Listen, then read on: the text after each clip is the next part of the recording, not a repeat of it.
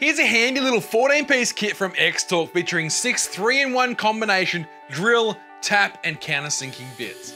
Now these bits are made from high-speed steel, featuring a 1/4-inch quick-release base and are suitable for tapping material from aluminium through to steel.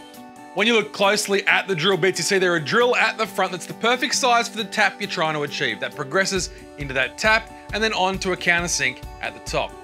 Now the kit includes 6 of these bits from M3 to M10. You want to use them in a drill that you can control the speed, because slow and steady gets you the best finish when tapping. When using them, always use a bit of lube to keep them both moving and cool. Drill through the material you're tapping, then slow right down for the tapping part of the hole. Once you finish tapping, slide the drill right through, use that countersink to get rid of the burr at the top. And then make sure you reverse the drill to remove the bit. They're neat, they're clean, they do a great job. Where you'd normally need 3 bits, you can do it with 1. The kind of thing you don't need every day, but when you do need it, it's really handy to have it in your kit. It also comes with a high torque magnetic quick release adapter and a range of PH, posi, and slotted bits.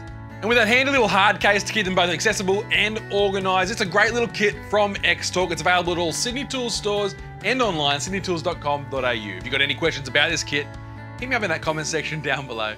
And until next time, I'm Tim. Thanks for watching Sydney Tools TV.